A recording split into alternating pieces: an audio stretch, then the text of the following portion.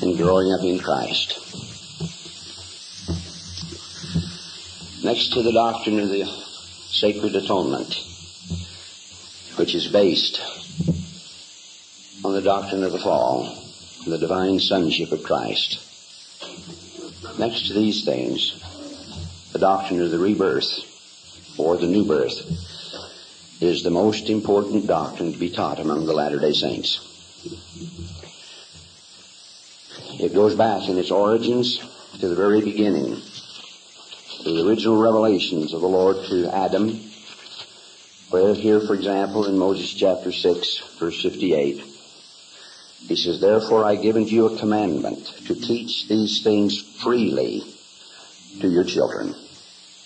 And then he gives the classic statement in all Scripture on the doctrine of rebirth. And it's a sad, sad thing, my brothers and sisters, that as the Latter-day Saints, we haven't picked up on this. I don't think I have ever, in my gospel experience, heard a true, detailed, and full discussion of the doctrine of rebirth. I've heard vague allusions to it. I've heard various swings at it, if I can put it that way. But this ought to be the doctrine that we begin to teach in kindergarten, in primary, and that every elder and high priest ought to master and know thoroughly in its detail. And if we don't do it, then we're merely living in the externals of the gospel, merely teaching the administrative program, and really dealing with outward principles and ideas. This doctrine of the new birth leads into Zion. It's the inner road, if you can put it that way, the inner road to Zion. And it leads to a renewal of the people of God that finally brings them through to the baptism of fire and the endowment of glory. So it's very vital and very important. I won't be able to discuss, and I don't know that it's appropriate for me to discuss, some of the higher echelons of this doctrine, but I would very much like today to discuss some of the basics and the details and get as far as we can on it.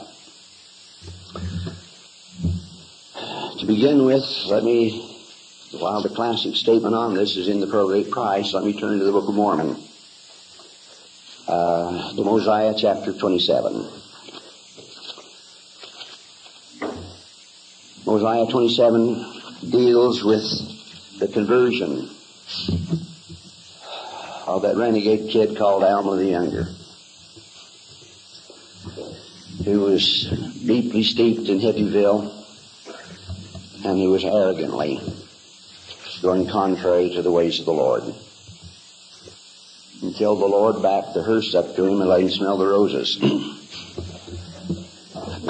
That's not your cue now to take off to that funeral.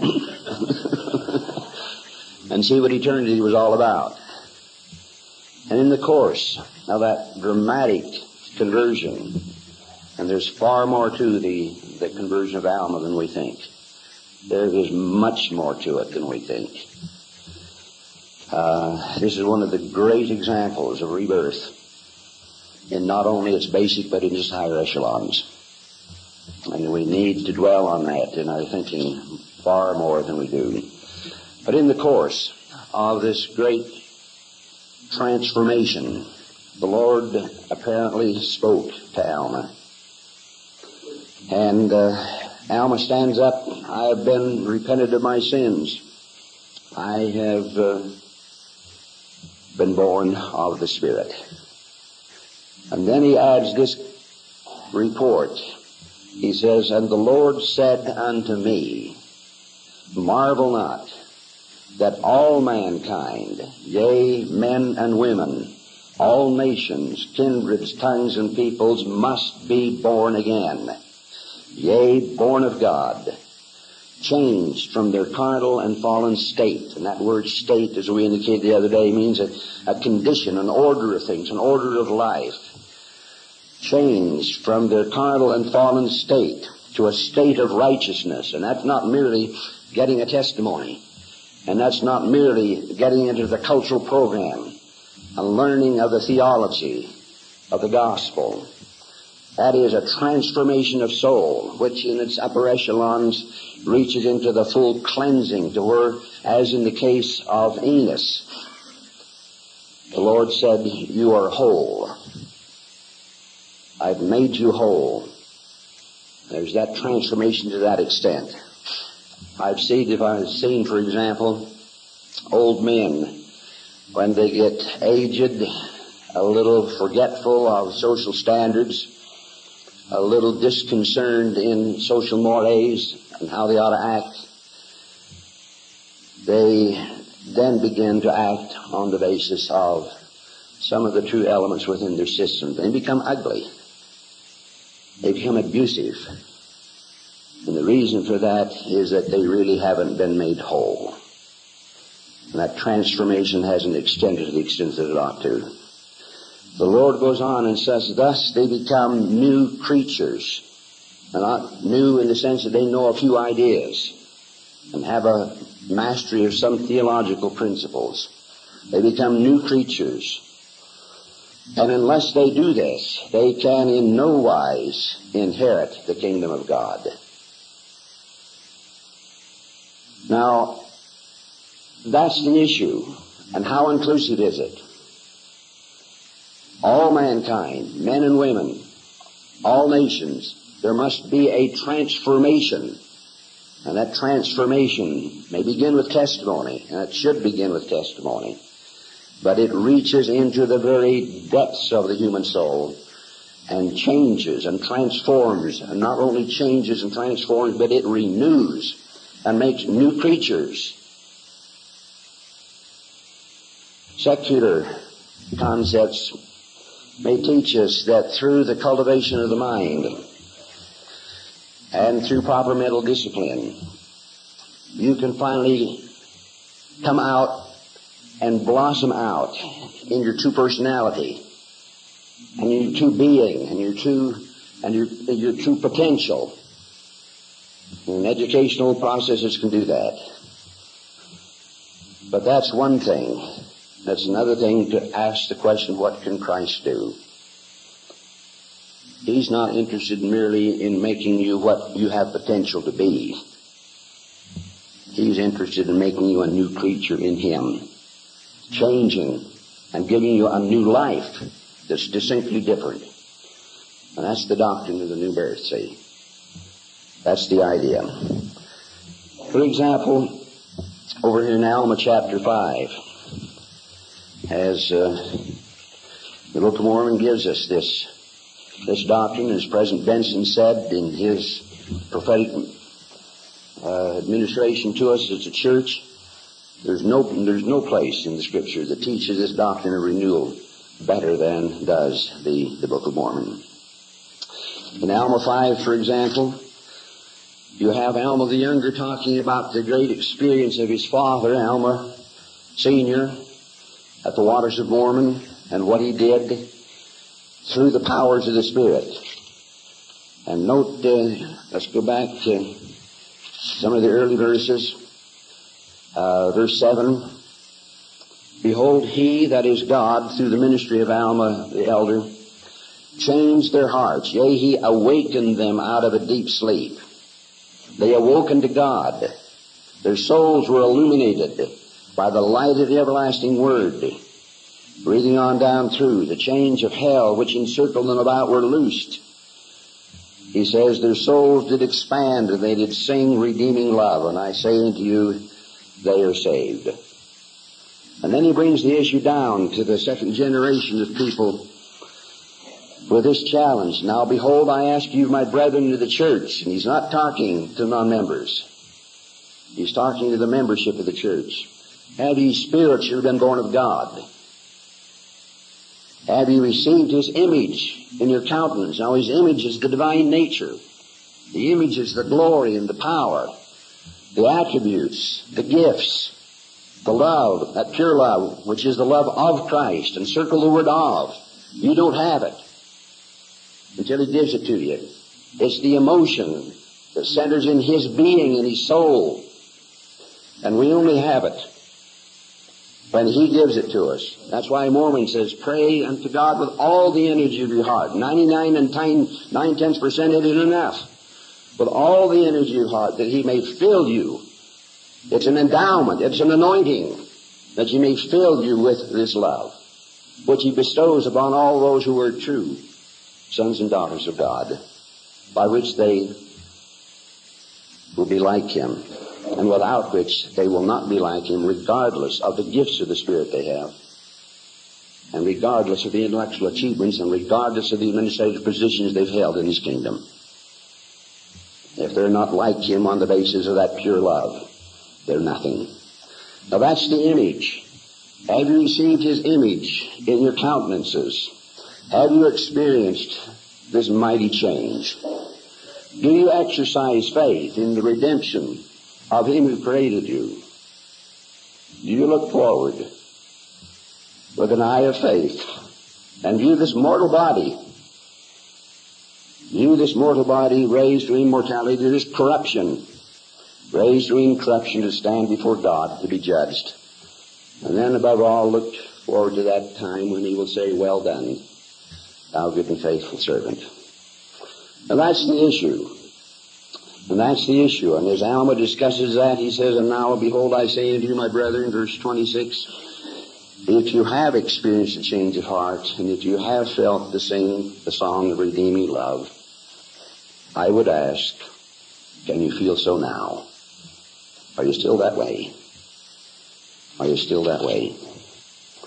In verse 49, he then makes this statement. We're dealing now with not just a principle. We're dealing with the very basis, the root, the core, based on the Holy Atonement, the very root and core of the Holy Order. He says, now I say unto you that this is the order after which I was called, yea, to preach unto my beloved brethren, yea, and to everyone that dwelleth in the land, and to preach unto all, both old and young, both bond and free. I say unto you, the aged and also the middle-aged and the rising generation, yea, and to cry unto them that they must repent and be born of God. I've had an interesting experience in my own life. For some reason, I had a natural interest and curiosity in studying Mormon literature. Folks used to give me books for Christmas and birthday. One that I treasure is this great big thick book, The Masterful Discourses of Orson Pratt. But earlier than that, Dad had a pretty good library, and I cut my teeth on the autobiography of Parley Pratt. If your kids haven't read that, get yourself a copy. It's a fascinating book. The Life of Joseph F. Smith, another one. And then I fell in love with the Key to Theology. And I used to take it out on the ditch bank there as I was irrigating those naughty Idaho spuds and those little green devils we called sugar beets. Let the water run wild while I practically memorized the Key to Theology. And I had that kind of experience in my early youth, teenage, leading up into my older years. Been sugar beets for 13 years in my life, beginning at 7 years of age. And the farm we had was just a total bed of rocks, but it did produce good sugar beets.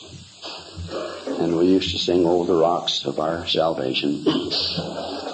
And that was before segmented seed came in. And I never thought I'd ever get off the farm. In fact, I converted my wife, Helen May, to getting married on the basis that we would go out to Salmon, Idaho and become cattle ranchers. And then I had some transforming experiences. I went into the Army in World War II days and celebrated my 21st birthday by beginning basic training at Camp Fannin in Texas. And as we then came back and shipped overseas, I took about a half a barracks bag full of books with me. And I thought I had a testimony.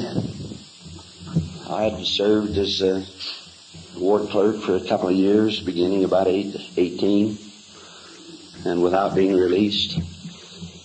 When I got 19, as the president of the Elders Quorum, one of the first things we did was buy a 20-acre farm. We had a whole bunch of brethren in that farming community who were just good people, but they never saw the light of the church. So I bought this farm, and it was a rugged piece of ground, basically worthless. Soil was good, but you could get water on it unless you just herded it around with every little stream. But these fellows, being farmers, had their tractors and had their scrapers and had their plows. And so we set apart a couple of Saturdays. And we had so many outfits out there that we had to have stoplights here and there to direct the traffic. And when we got through, we had 20 acres of farm that was table level. And we made a elders project out of it, and that project still continues in that little area. They've sent missionaries out of missionaries. Well, that was a good experience, see. That was a good experience. And I got into the farming business myself and bought a 25-acre farm with a home. And then Uncle Sam called, and so I rented my farm to someone else, and he got deferred to run it.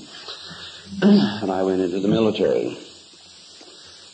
But I took that half barracks of books with me, that half a duffel bag full of books with me, got on an old Liberty ship down in San Francisco Bay and headed out for the Philippines. And we were crammed in those things with beds as over 9 tall, that much room, 6 foot. I had all that junk, plus a guitar that I took with me, full field pack, and steel helmets, and all that kind of stuff. I chucked on there, and it was right next to the boiler room. And it was so hot that you just beads of sweat on you, so I just made the practice for the 27 days that we were on that Liberty ship of taking some books and an old blanket and going out under one of the lifeboats and spending my time reading while I was watching the flying fish go by, wondering if there were any submarines in the area, the porpoises. And as I read, this time away from home, this time a little more serious than just for curiosity, this time with a deeper desire to know what things are really about.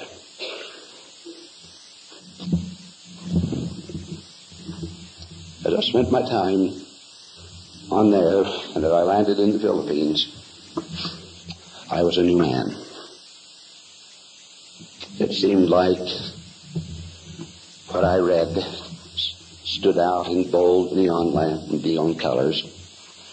I'd had my patriarchal blessing, and the patriarch gave me some very special gifts. And those things began to be operative in my life. And I was a new creature. I was changed. I was transformed. I had an integrity in my soul I didn't have before. And I had my head screwed on straight, not merely in theological ways, but in inner spiritual ways. We had our challenges there. There was corruption and distortion. Used to have to stand guard at the prostitute house, keep the fellas from going in, and the gals would come out and entice us and all that kind of thing. Went over to Shanghai, China, had 150 prostitutes in the city and demonstrations publicly. Couldn't walk down the street without being propositioned. I was the only one that came back from that experience without some kind of venereal disease. And finally, as I came back then to Korea, where I was in occupation force, in fact, I carried the colors when the American forces were welcomed into Korea on occupational basis. I was selected for that privilege. I came back there having been a field sergeant and having had that hard role to play where you had men who had bloodlust. They just as soon slit your throat as they would look at you. And if you didn't stand firm and you weren't solid and you didn't have something, there was no respect there. When I came back, I was finally fully nauseated, and I just simply told the Lord, look, get me out of here. The war had ended by then, and my schedule was to be there for another 6 months or so, according to the points I had. And I made a covenant with him. I said, sir, you'll get me out of here. I will do in my life what you want to do. And the next week orders came down, and I shipped out. And I didn't ship out on an old Liberty ship. I was standing by on the U.S. Freeman as they were passing out staterooms. I had been promoted up through the ranks to tech sergeant. Should have been master sergeant, but they froze the rankings on us. But as I was standing by there, and they were passing out staterooms to all the officers, they finally ran out of officers. He says, anyone else here who could qualify? I said, hey, I'm tech sergeant, sir. Come on over here. So I came home in the stateroom. When I got home, I got out of the Army one day on a Saturday. The next day was state conference, and I was interviewed for a mission. Now, meantime, I had spent my time studying the gospel. I had read the scriptures through. I had digested all those books. And I went into the mission field. Had a beautiful experience there. And was selected to write the missionary proselyting plan for the mission, which I did, and worked with the mission presidency in implementing it before the church had a plan. Finally came back to Rick's and casually walked into the president's office and said, I knew him well. He was our stake president, and Dad was on the High Council. And so I went in to say hello to him, and in the course of conversation, not knowing what to talk with him about, kind of like little Timmy coming into my house the morning the other day, I says, well, what are you doing about teaching missionary training here at Rick's? Now, I was a freshman at that time. I had that many hours to be a freshman. And with the hours it'd give me for the military and the mission, it would get me just over the line into the sophomore year. I said, what are you doing for missionary training? He says, well, we used to have a course, but we don't have any, we're not offering it this semester, this quarter. And I says, why not? He says, well, we don't have anyone to teach it. I says, oh, yes, you do. He says, who? And I says, me. And I told him that I just got through writing the proselyting plan for the East Central States Mission, and I think I could teach these missionaries. And he says, hey, you're hired. So I started teaching, and instead of becoming a cattle rancher, the Lord said, feed my sheep. And it's been a beautiful experience. But to get back to this issue, the whole thing centers, I've learned by experience, not merely on putting the jigsaw puzzle together and finding out what the gospel says about all details and aspects of life. That's important, but it's not important as an ultimate and final goal. It's important as a means to the end. The thing that's important is, have you spiritually been born of God? And have you, in that order of rebirth, reached up into the higher echelons that finally penetrate the veil and that finally bring the endowments of the Spirit and the flow of the Spirit in your life? Is it truly living water? Have you partaken of the living bread, as Jesus called it, see? Now that's the issue, see, and that's the thing that we need to teach. And I want to discuss that a little with you here in relation to the contribution of the pearl of great price. Now, in the pearl of great price, we need to note that there is a difference between the sons of God and the sons of men. Let me put it this way. in the plan of life and salvation, beginning with spirit birth, way back there in the pre-earth past, and extending on up through into mortality and on up through into the celestial kingdom, taking that big span of time and of experience and of organization and of program. In that period, then, there are three basic, and I use the word basic because there are others, but three basic stages of life. There's what you call spirit life. Spirit life is the life that we had 100 years ago. It's what you could do with the spirit body, what you could experience. And there's a lot more to that first estate than most of us think. We kind of have a celluloid view of it. And there's just a lot more to that first estate. It was a full-blown first estate program, more so than we ever dreamed. But there's spirit life. And then that wasn't enough. You had to be added upon, as the book of Abraham says. You had to receive the physical endowments. And you had to meet the challenge then of opposition in order to bring forth righteousness and to raise that physical body to a plane where it's equivalent then to the spirit, and there can be a fusion of spirit and body in the celestial resurrection, so that the whole becomes spiritual and immortal and to be endowed with the fullness of God's glory. And so there's a challenge there to receive the physical. But in the physical, then, there's a family relationship. I happen to be born into the Andrus family. One good sister says, Brother Andrus, you look like your mother and you act like your dad. And I suspect that that's true, and you need to know them in order to know more fully how interestingly and even cynical that statement is. But you have the family relationship. You have the family name. You inherit the traits and the characteristics physically and the idiosyncrasies too, and the oddities, and don't kid yourself, they're there. You have all of those, see. And you have the privileges. You don't have to worry about the doorbell if you got one. And you don't have to worry about asking permission for the refrigerator unless your dad and mother says no. You see, you've got those privileges, and you can get your hand out for the allowance and all of that, see. Now, that's physical life. And then you grow up and get your pockets to where they're stationary and go commit matrimony and enter from the sonship relationship to the father and mothership relationships. And that's the story of the bugs and the bees. Now, there's a third stage of life that is absolutely, absolutely necessary to know about and to teach and to enter into and be a participant in and to grow up and mature in. And that is the new birth. And in that new birth, then, you enter into a newness of life. It modifies the physical and the intellectual. It modifies the idiosyncrasies. It modifies the whole character and the whole nature.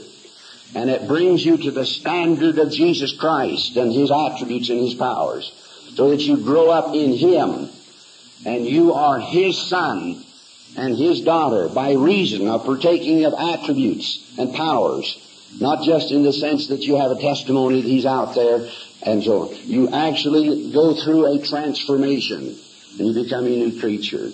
And unless you do this, you can kiss the celestial kingdom goodbye, because you will never see it. It's that important. Now, that program, then, is a new birth. It's a third birth, spirit birth, physical birth, and rebirth. And these are the basic ones. And then there are family orders in relation to priesthood. There's family orders in relation to temple ceremonies. And there's family relationships in relation to resurrection. And there's family relationships in relation to eternal life and the fullness. And the final great one is that pertains to inheritance and eternal dominion. Now, there's a whole bunch of them. But the basic one, then, are these three. And those, then, who, in the pearl of great price, make the transition by their faith into this third stage of life are called sons and daughters of God. The others are called the sons and daughters of men. And that's consistent, because that's all they are. They may be gay blades. They may be great teachers of the secular stuff. They may be great romancers. They may be PhDs. They may be lawyers. But they're still sons of men, unless they enter into that new order, see. Now in Moses chapter 6, as we've indicated the other day, the beginning, there was a genealogy kept of the children of God. Now that genealogy runs of this select group, this third group. And then over here in Moses chapter 8, you have this statement, for example, beginning now with verse 13. And there's a sad story related to this, and let me just bring that out. Verse 13, and Noah and his sons hearkened unto the Lord and gave heed. And they were called the sons of God. Okay? They were called the sons of God. Now, this is a father and son relationship. The father and son relationship is based on partaking of attributes of a being by which you become his son. It's not just an arbitrary one or an automatic one or an outward or an external one. It's a life one. It's a relationship of life. It's partaking of the very life of Christ. It's his divine image. And when you partake of his divine image, his life, his gifts, his righteousness, his power, and that's a transforming power, and his love, then you become one of his sons, one of his daughters. You see that? And so you're called sons of God, and sons of daughter, and sons and daughters of God. Now, Noah then and his sons were called the sons of God. And when these men began to multiply on the face of the earth, and daughters were born unto them, now these are daughters of Noah's three sons, Ham, Shem, and Japheth, and daughters were born unto them, the sons of men saw that those daughters were fair. And that's the way it should be. That's the way it should be. Every true sister in the church ought to be beautiful. And if she lives by the Spirit, she'll be more beautiful than she otherwise would be. And that will blossom out, believe me, in fruition in the celestial kingdom. The most beautiful women in the celestial kingdom are those who are transformed spiritually in their physical nature as well as their character, to partake of the attributes of that great person we call the Son of Man of holiness. And that's the standard of perfection. He's not that anemic person that you portray him in many of the paintings. He's a man among men. He's tall, like that. He's handsome. And he is in every way the perfection of manhood. And this transformation to become his sons and daughters bring you to the point where you partake of his attributes spiritually and physically. And if you sisters want to be beautiful, you want to have the physical features transformed and changed and molded to the standard of a perfect being, this is the way it's done. Those men then who become sons of God and who stand in the resurrection and grow up and are modified. See, there's a new birth. The resurrection is a new birth in this life. The physical traits, the genetical traits, all the bloodlines in which you're born a lot of time predominate. But that's not true in the resurrection. Those then are overlaid and superseded by the divine and the physical characteristics and traits of Christ. And there's a modification. There's the basic thing that's still there, but there's a blossoming out of all of those traits and qualities and characteristics to the standard of Jesus Christ. And a man who is a man of God is handsome, is virile, he's masculine, and he's a whole man in the sense of the love and the charity of God. Now that's what we're looking forward to, see. All right, Noah's sons then had daughters and they were fair. And that's the way it ought to be. And they saw those daughters that were fair, and they took them wives even as they chose. Now what happened? These children of Ham, Shem, and Japheth, the grandchildren of Noah, married outside of the gospel program. They were fair. They were beautiful. They were appealing. And the gay blades of the day who hadn't been regenerated appealed to them, sneaked up on the blind side, and married them. Horrible. Well, the record goes on and says, And the Lord said unto Noah, The daughters of thy sons have sold themselves. For behold, mine anger is kindled against the sons of men, for they will not hearken unto my voice. And it came to pass that Noah prophesied and taught the things of God, even as it was in the beginning. Now can you picture then Noah finally building the ark in a corrupt age? He got mobbed out 4 times, according to the prophet Joseph Smith, before he finally got it built. And then as he entered into the ark, having got all the animals and the other forms of life inside, he steps out and he looks the situation over. His 3 sons and their wives are there, but his granddaughters aren't. His granddaughters aren't. And he knows what's going to take place. He knows what the Lord's commanded him to do. He raises his hand to the square and says, In the authority of the holy priesthood, to let her rip. He went back in. And it wasn't just the patter of gentle rain and violin music. It was an upheaval. We learned some insights on that from the Book of Mormon. When the Jaredites built their 8 barges, they built them so they could be submerged, didn't they? And they were patterned after the ark of Noah. Now, the flood was a cataclysmic upheaval of the greatest magnitude. The fountains of the earth were burst. Prior to that time, the atmosphere situation was considerably different. Really hadn't rained. It didn't rain. It did it with mist. There was a firmament of water above and below. And all of that then burst and cut loose. And the ark rolled, and the mountains shifted and moved. And in the midst of all that, there's Noah thinking about his grandchildren and their kids. And that's the trauma he was undergoing. They were sons of men who married his granddaughters. Now that's the picture of things, see, my brothers and sisters. That's the picture. Now Jesus gave us the classic statement, or a classic statement, when Nicodemus came to him by night. We read this, as you all know, in John chapter 3. Nicodemus, remember the Sanhedrin? One of those individuals who fought the battle, and I don't know how well he did it, between social status and testimony in the gospel.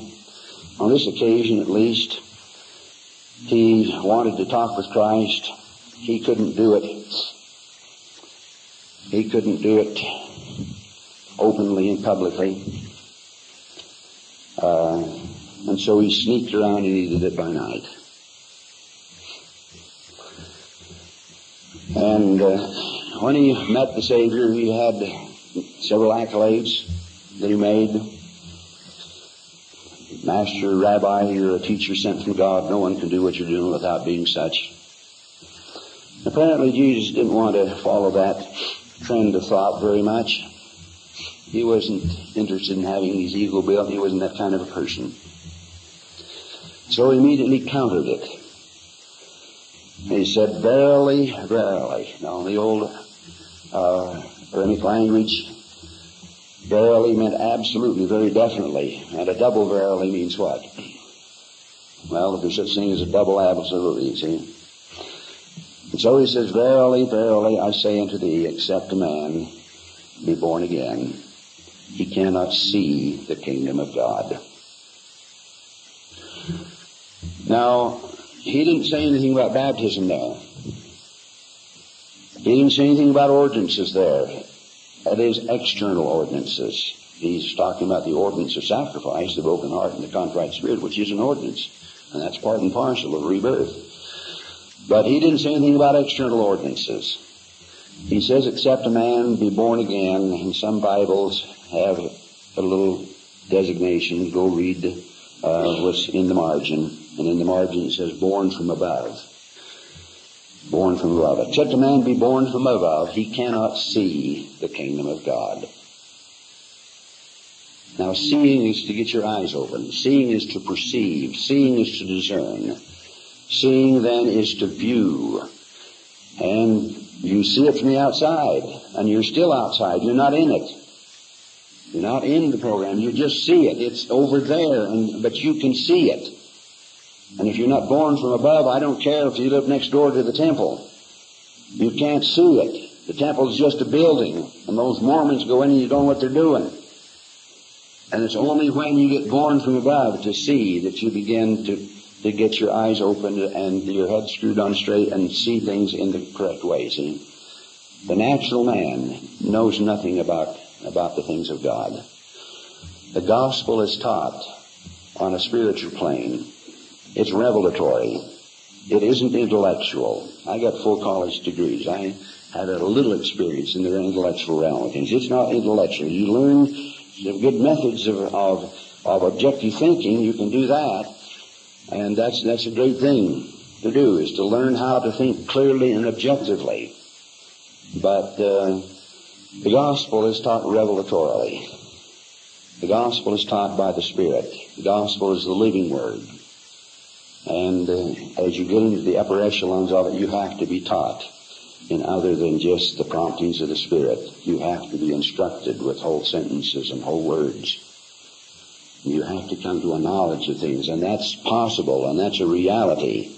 The Word of God is a reality in that extent, and you can be taught. But you've got to pay the price. And that price is one of faith. That price is one of an honest heart. That price is one of discipline, where you pray till you sweat. And that price is one of surrender of will. That price is one of consecration. That price then is one of standing straight in the midst of contradiction. And all hell breaks loose, and it even seems that the prophet himself is contrary to you. And subordinating your life to him and to the Lord. It's that kind of thing, see? It's the kind of thing that Abraham went through. The Lord had given him all those promises about a posterity and taken him through that whole scenario about getting a son. And here he's, and Sarah's 90 years old when he's born. And then the Lord says, okay, Abraham, put him on the altar.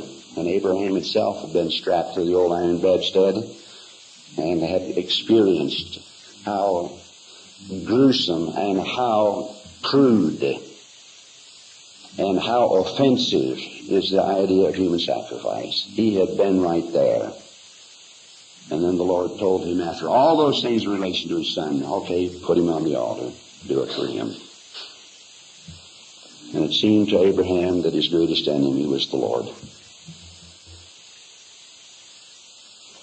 I once had a stake president that, he'd been a stake president, and he was talking about the gospel, and he was in our high priest class, and he made the comment that the Lord never really brought opposition to you and trial, that it just all came about by natural circumstances, and the Lord didn't use them. Well, I listened, and then after the meeting was over, as we were walking down the hall, I walked beside him and put my arm around him and said, mind if I ask you a question? Yeah, go ahead. Says, in your opinion, who tried and who actually brought the greatest tribulation to Abraham, God or the devil? And he thought, he says, I've been teaching false doctrine, haven't I? I've been teaching false doctrine. Well, you're born to see the kingdom. You're not in it. You're born from above. The great statement in the Book of Mormon on being born to see the kingdom is Alma 32, planting the seed. And then when it's planted, and there's a life, see, the Word is not just a letter. I do not have the Word of God here in my hands. I got the standard words here. I got a bunch of printed things and a lot of notes on the side and a lot of red marks underneath. And so I paid a lot of attention to this stuff. But I don't have the Word of God here. You read 2 Corinthians chapter 3. The Word of God is that which is written on your heart, the tabernacle of your heart, by the Holy Spirit, see? This stuff is merely letters, and as you read it, you can read it intellectually and master some of it.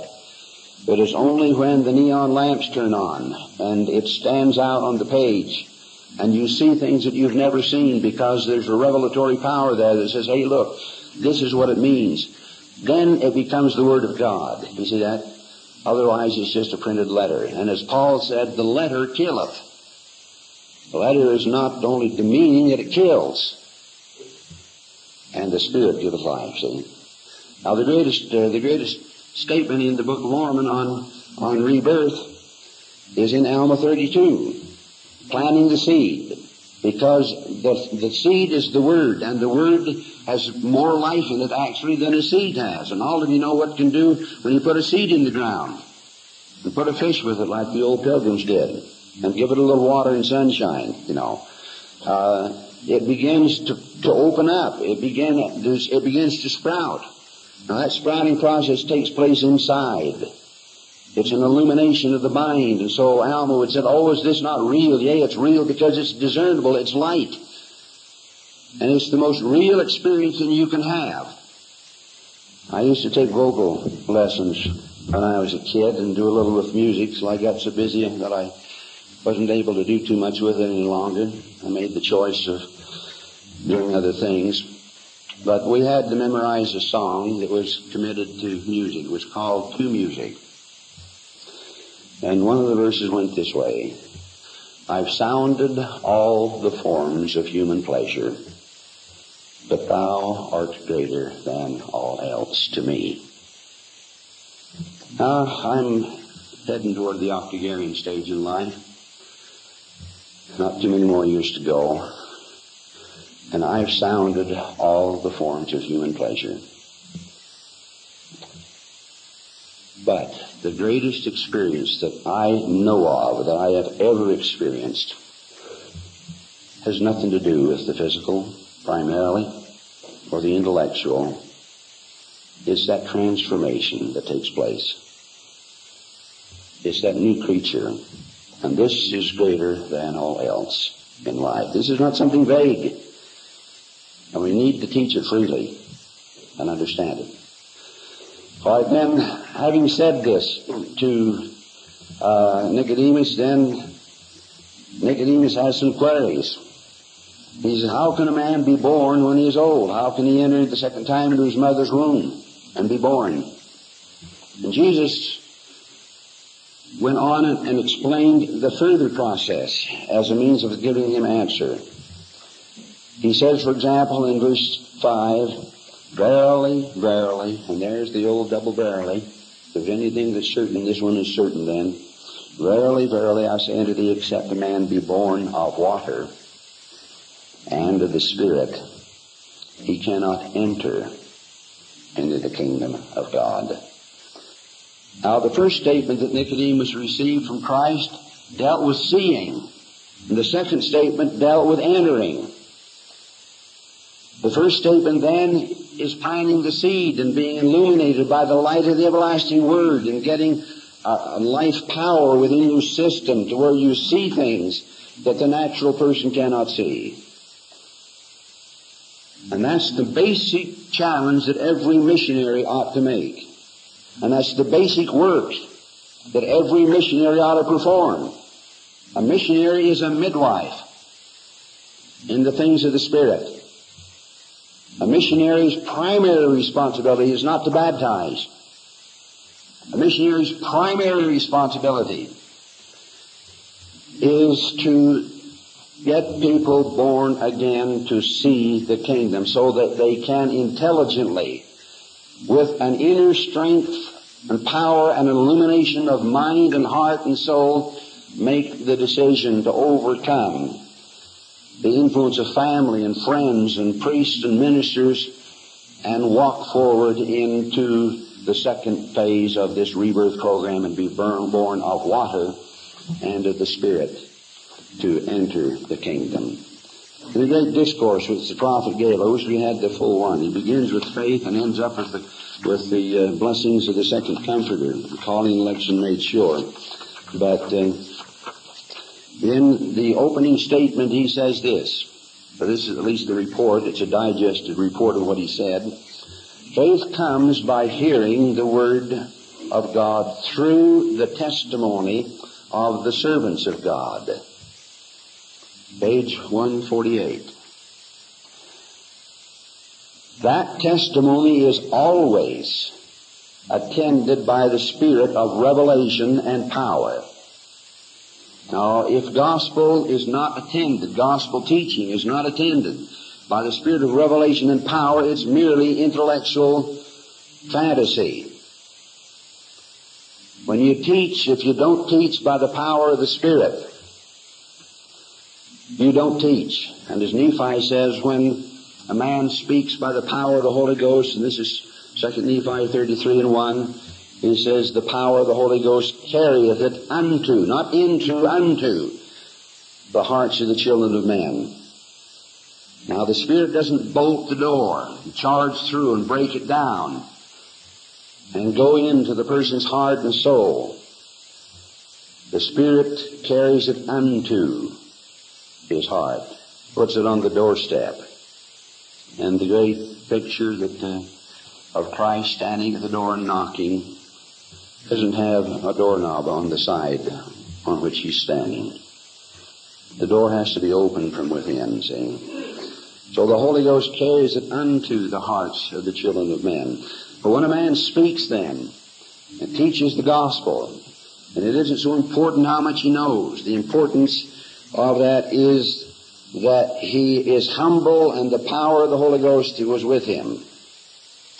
My father went on a mission over in Holland as a tow-headed Idaho kid from around Idaho Falls, and without too much education, he'd been to the Rick's Academy there at Rexburg a little, called to go over there and learn a foreign tongue and to fill a foreign mission back in World War I days, in that period of time. And in the humility of his heart, he sought the Lord. The Lord gave him one of the expressions of the gift of tongues. He gave him the knowledge of the language through the Spirit. I've been with him when I was a kid, and we used to go down to Salt Lake conference times, and we'd go over and visit the Dutch people.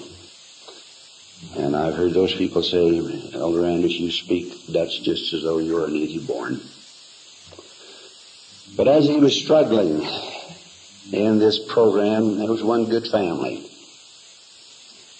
The Nighters, they were the last name. They moved to Salt Lake. And when we were visiting one time, Sister Benitert told me the story. He says, your dad came over here and he didn't know the language. He was wrestling with it. We could see that he was wrestling with it. But he was humble. And he was so humble. And you have to know the characteristic of Dad. When he walked this way. He just got a driving energy. And yet there's a quality of humility there when it comes right down to it. But he says he was so humble. And we could feel the Spirit to such an extent that we knew that what he was trying to tell us was true. See that? Now that's the issue, see. Faith comes by hearing. And it's not just intellectualization. It comes by hearing through the testimony. You teach by testimony. And this testimony, you just know, and you rely on the fact. You have to work at it. You have to plead for it. You have to wrestle for it. You literally have to wrestle for it. And say, Lord, please help me get over my knot-headedism. And help me have humility. And help me have the Spirit. And then the power comes. And it doesn't come from you. It comes from Him. You see that? And that Spirit, that teaching then is always attended by the Spirit of testimony and of revelation and of prophecy. Prophecy means testimony and witness of Christ and of His Word, as well as the the portrayal of things. But that's the idea now. Now you teach them through the spirit of testimony and through the spirit of revelation. And when you do then, there is an enlightenment that comes. I have here, for example, a copy of a statement from a good brother by the name of Daniel Tyler. He was a tow-headed kid, just 6, 7, 8 years of age, up in the area of Pontiac, Michigan, back in 1835, when the prophet Joseph Smith went on a mission up in that area and taught a lot of people and did some interesting things. And was there at the Tyler home, which was just a humble log cabin. And in the course of that fireside they held there that evening, meeting, the prophet talked about rebirth. And he makes several statements on that. He says, for example, being born again comes by the Spirit of God through ordinances. Now that's an interesting position that's different than either the Catholic world or the Protestant world.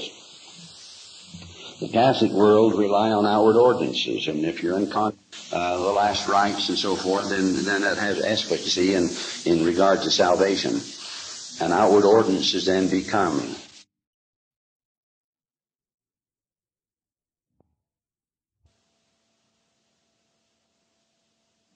And you'll find some person who's got Convert Bible, and he can tell you exactly where something hit him.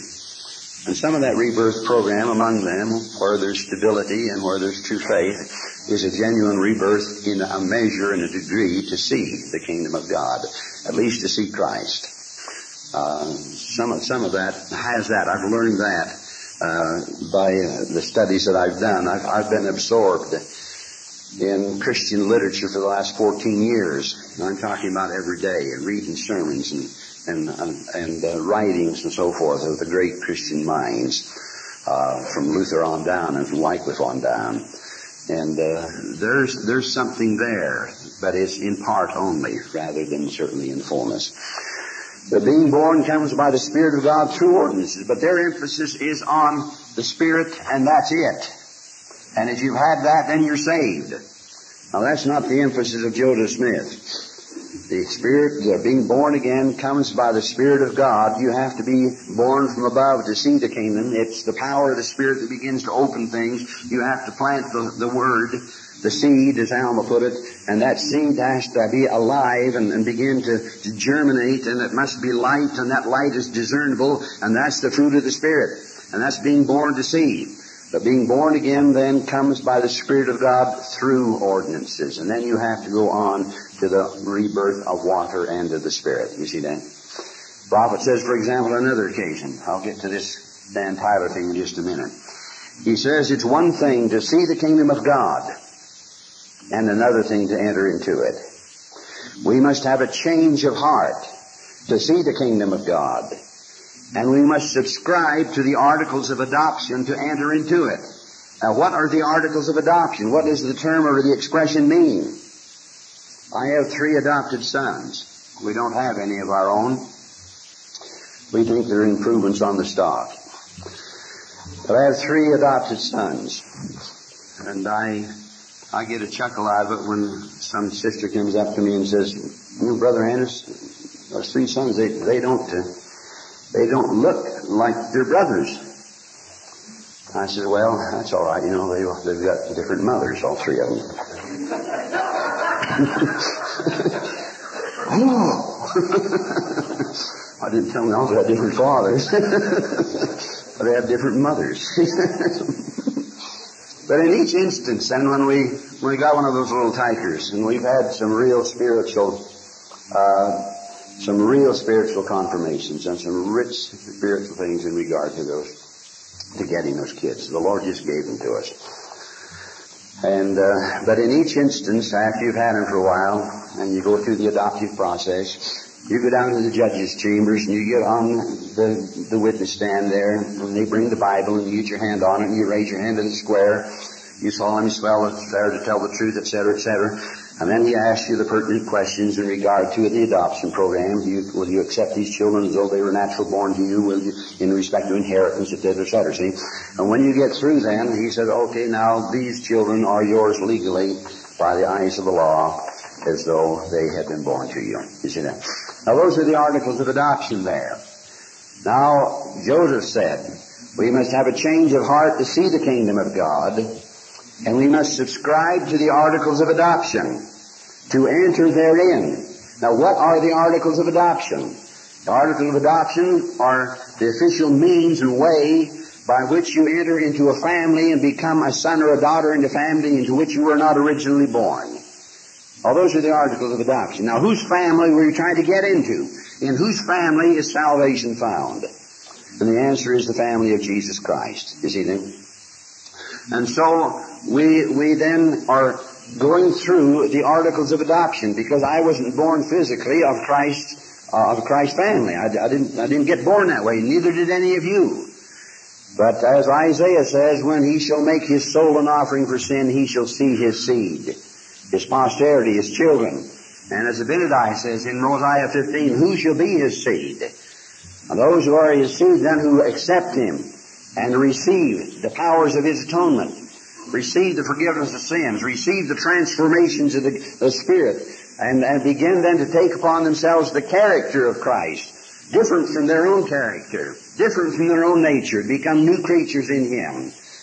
And that modification then preserves the elements of integrity and goodness that's there, but it builds it on into the stature of Christ, where you grow up to the fullness of the measure of the stature of Christ, as Paul says in Ephesians, see? All right, the articles of adoption, then, what are they? Well, they're faith in the Lord Jesus Christ, repentance toward God, repentance from all sin, baptism by immersion for the remission of sins, and the laying on of hands for the gift of the Holy Ghost. And when you do that, and you do it rightly, and just as baptism in water is an immersion, so also must baptism of the Spirit be an immersion. It's got to be the envelopment and the workings of the Spirit on all phases of your body and your soul and your mind, so that you are immersed in that and changed and transformed. If it's just the mechanical laying on of hands, that's just the way you get it. It's like, for example, building a house and inviting the electrician to come up and wire up the pole outside and get some juice in. And then you go into the house, and instead of using the refrigerator, though you might have it all there, and the electric stove and all of that, you go back and live like the pioneers and get yourself some candles. And you never turn on the switches. And you never use anything, see? And a lot of us in this church are living like the pioneers. We're living with candles. We're not turning on the switches like we ought to, see? We don't know what modern life is about in Christ, see? Well, that's the issue. Now, getting back to it, the prophet in the summer of 1835 went up to Pontiac, Michigan. And among other things, he held a meeting at the Tyler home. Daniel Tyler later, so impressed with what the prophet said, that in later years then he wrote the following. He says, during his short stay, he, that is Joseph Smith, preached at my father's residence in humble log cabin. He read the 3rd chapter of John and explained much of it, making it so plain that a child could not help understanding it if he paid attention. I recollect the substance of his remarks on the 3rd verse, except the man be born again, he cannot see the kingdom of God. The birth here spoken of, the prophet said, was not the gift of the Holy Ghost, which was a promise, which promised after baptism, but was a portion of the Spirit which attended the preaching of the gospel by the elders of the church. The people, when they heard that, taught by the power of the Holy Ghost, the people then wondered why they had not previously understood the plain declarations of Scripture, as explained by the elders, as they had read them hundreds of times. Now, that's not true of us. We don't do it that much. But this was a Bible reading time. He said when they read the Bible, it was a new book to them. This was being born again to see the kingdom of God. They were not in it, but could see it from the outside, which they could not do until the Spirit of the Lord took the veil from their eyes. It was a change of heart, but not of state. They were converted, but they were yet in their sins officially. Now that needs to be qualified a little bit, because there is such thing as being justified by the Spirit prior to official baptism. He goes on and says, although Cornelius had seen a holy angel, turning to the 10th chapter of Acts, and on the preaching of Peter the Holy Ghost was poured out upon him and his household, they were only born again to see the kingdom of God. Had they not been baptized afterwards, they would not have been saved. Explaining the 5th verse of John chapter 5, Jesus' statement to Nicodemus, the second one, to be born of water and the Spirit meant to be immersed in water for the remission of sins and receive the gift of the Holy Ghost thereafter. This was given by the laying on of hands of one having authority given of God. Daniel Tyler then adds, I have given his exact language as near as I can recollect it after a lapse of over 50 years, nearly 60. He says, the joy that filled my juvenile heart, no one can realize except those who have had a foretaste of heavenly things. It seemed as though the gates of heaven were opened and a living stream flowed directly to the holy man of God. It also filled the house where we were sitting. To this day, when I think of it, which is quite often, and always when we hear these scriptures referred to, a thrill of joy and of testimony permeates the inmost recesses of my soul. Now there's a man who taught the gospel with some impact. You see that? Teach these things freely to your children. If you teach it in the right way, they'll remember it for 50 or 60 years. And that's the question, and that's the issue now, my brothers and sisters. Now, when a person then is born again, they become sons and daughters of Jesus Christ.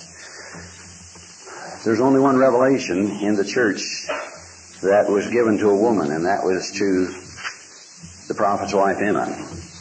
It has an interesting beginning, though. It says this, verse 1, Hearken unto the voice of the Lord your God, while I speak unto you, Emma Smith, my daughter.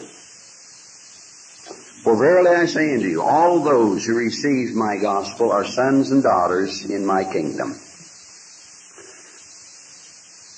Now that's the declaration.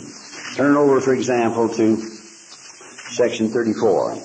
A revelation given to a young man, 19 years of age, by the name of Orson Pratt, who was so impressed with the prophet and committed himself to such an extent that he acquired the popular title of the Apostle Paul of Mormonism.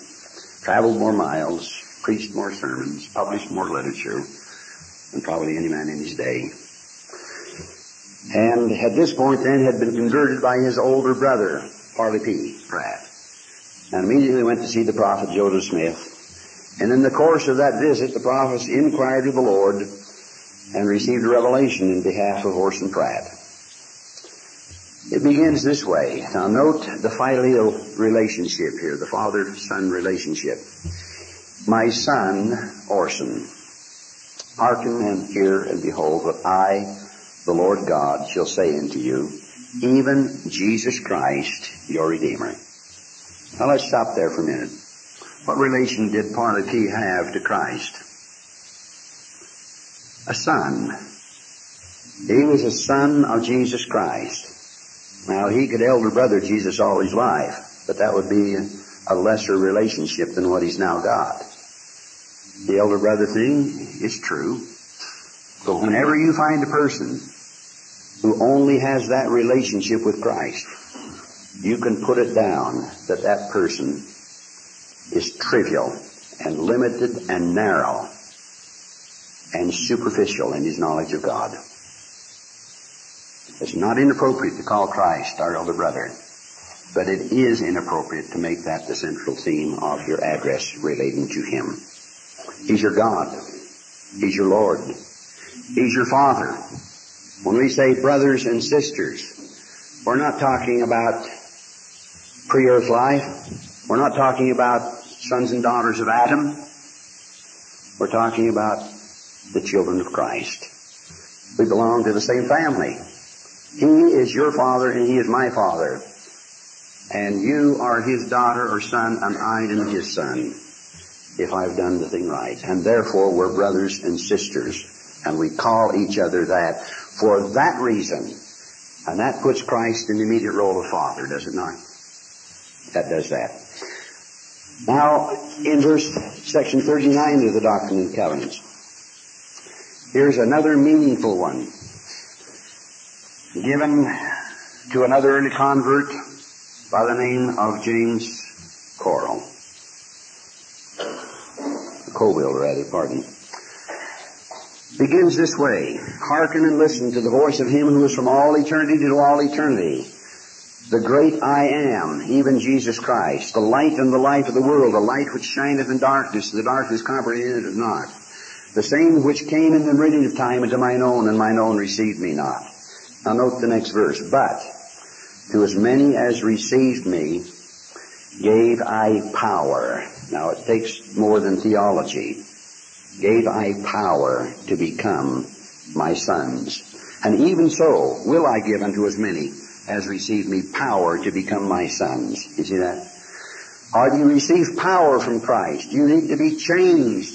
There's a transformation. You've got to be born again. You've got to be changed from the carnal and fallen state. And that takes power. And that's the power of the Spirit. And with it then are infused the gifts of the Spirit and the attributes of the Spirit. And above all, finally, that love of Christ, which is conveyed only by and through the Spirit, see? And then we become the sons and daughters of Jesus Christ. Now, the classic statement on this is in the Pearl of Great Price. I want to turn to that now, to Moses chapter 6, and let's spend a little time in detail on this to get what the Lord originally gave to Adam, and then what Enoch, as one of the great gospel teachers of his time, who knew the Lord personally and who taught this doctrine to build Zion. How do you build Zion? You teach this doctrine. And then on the basis of this doctrine will become his sons and daughters. And then you teach the temple doctrine, that you become fathers and mothers spiritually under Christ. And then you give the challenges of not just understanding the great message of the temple, and that's the greatest teaching program that I have ever been in experience with, is the temple. And you don't know what you're there, and what you're seeing there, and what you're participating in, until the Spirit begins to teach you. And so you've got to go over and over and over again. And you've got to go with your mind open. And you've got to go then with your heart open and with the spirit of inquiry. And you've got to then come back and study the Scriptures. And then you've got to go again.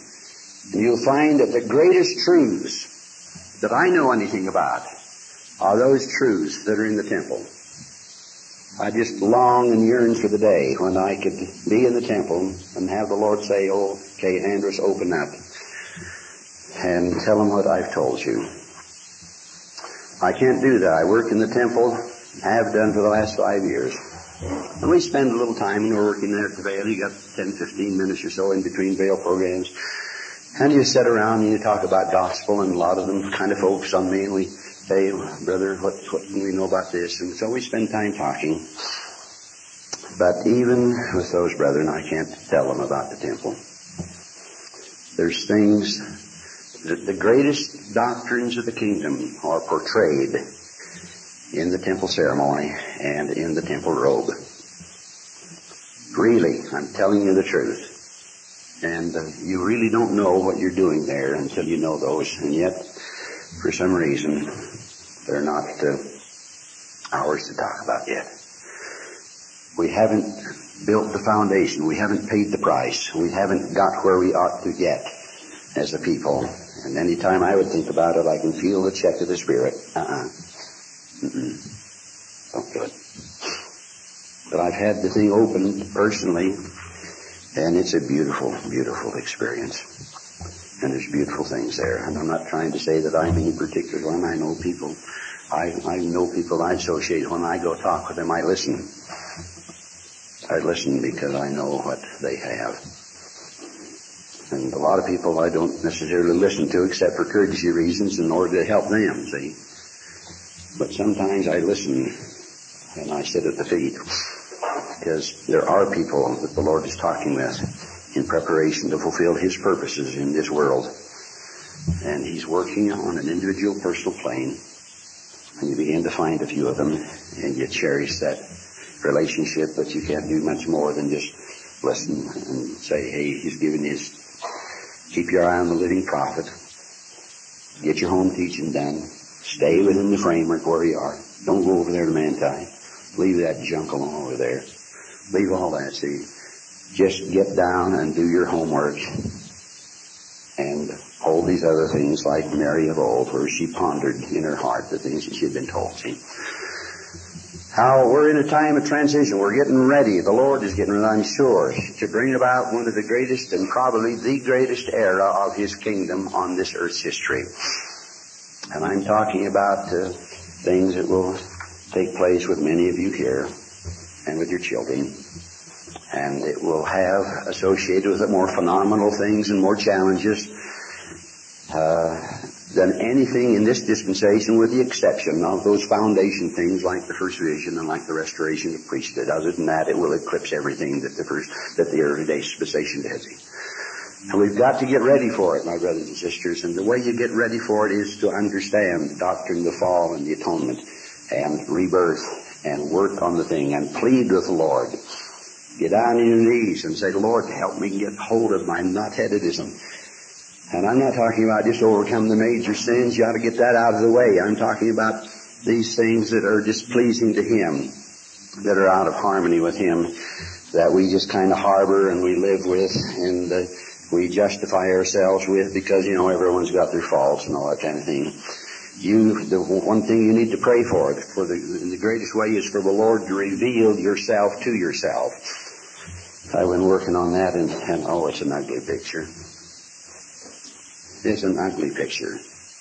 It really is. To see me as He sees me. I could just vomit. I could. And then you say, Lord, hey, thanks. now help me do something about it. See, now help me make this rebirth thing work. I need a new heart. I need to be a new person, see. I need to get rid of this impatience. I need to get rid of this ego. I need to get rid of this worldly interest. Not that you're not do the things of the world and become a master in it, but I need to get things oriented. I need to get my head screwed on straight. I need to get my priorities straight, see. And I need to walk with you, and I need to feel the flow of the Spirit every day. And please help me to do that, see. That's what we need to do. Now, the greatest statement on that is here in Moses 6. And you raise your eyebrows on a few things on this, but let's go ahead. Beginning with verse 47. Enoch is talking to the people, and it says, And Enoch spake forth the words of God. The people trembled and could not stand in his presence. Now, he taught this doctrine with the pure Adamic tongue. And that Adamic tongue then was so comprehensive in its capability to express ideas in detail. And when you get the pure spirit of truth in that sense, and it impacts on the human soul, they buckled in their knees.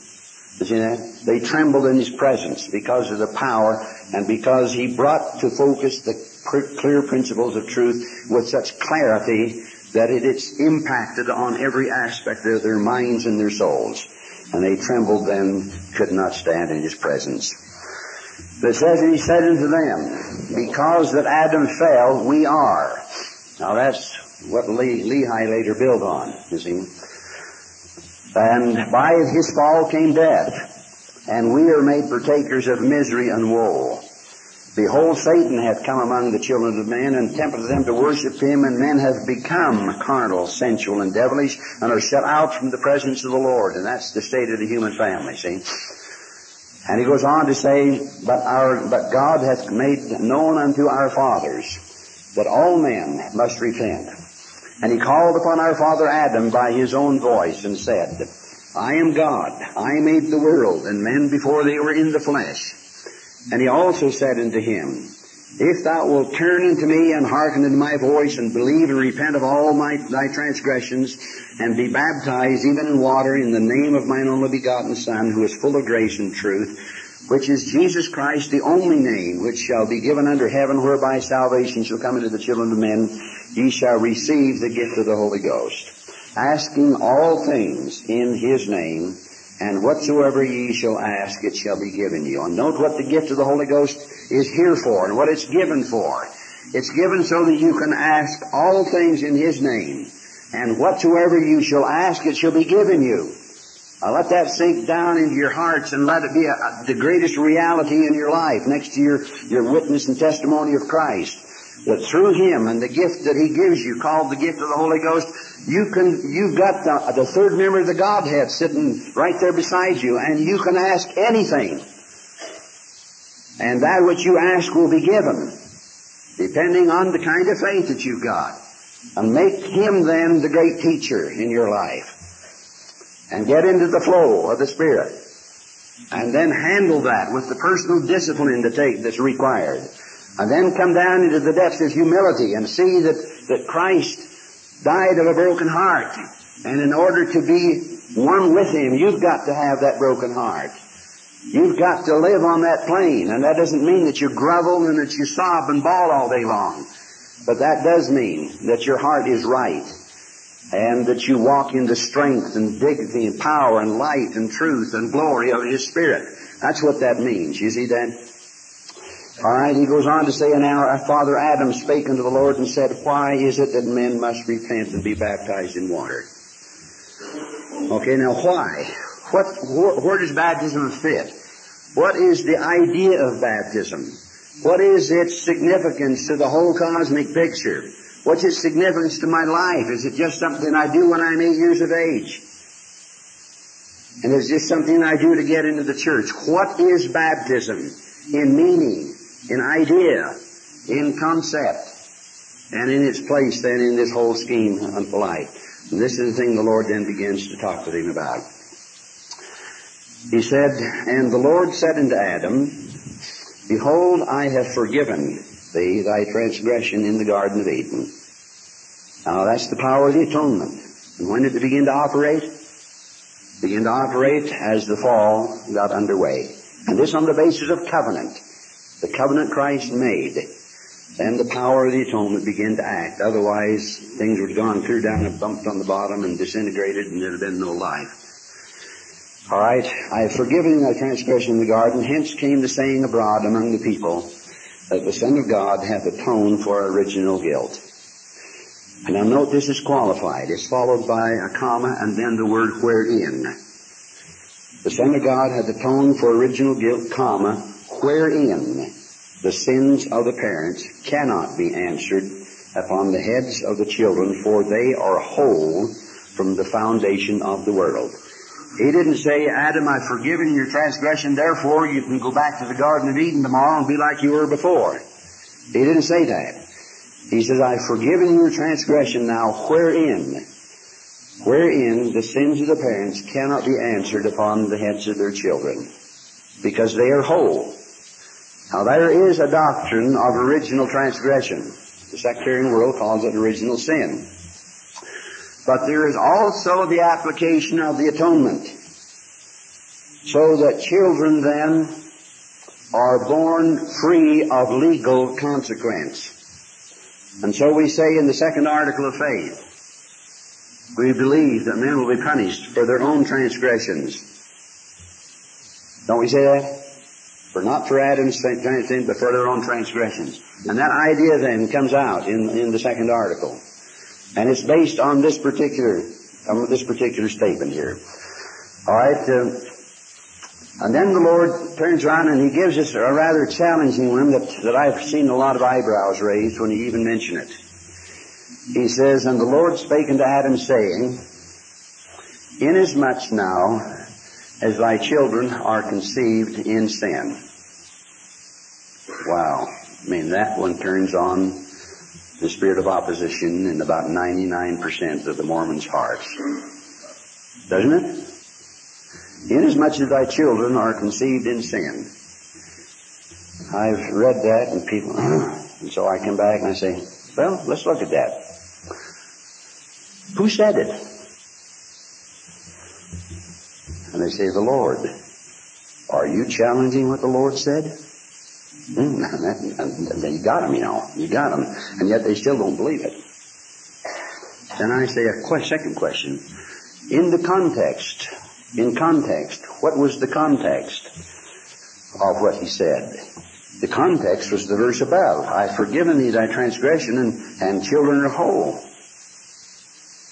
from the foundation of the world. That's the context, isn't it? That's the lead-in statement, isn't it? All right, now, and then I have to point out, you know, that there are a lot of true things that have been perverted. Just take the ordinance of baptism. You've got sprinkling, you got pouring, you got dry cleaning, and I don't know what else you've got, and they call it baptism. Don't they? They call it. Now, because they do that, do you repudiate baptism and just throw it away and say you don't believe it? How do you handle the issue when someone thinks he's been baptized, when it's been in one of these other distorted manners or forms? How do you handle that? You don't throw baptism away. Now, how do you handle being conceived in sin when you know that what they say is wrong? How do you handle that? Do you still have faith enough that the Lord knew what he was talking about? You do that? Well, sometimes we don't. You see, sometimes we don't. Let me read on now.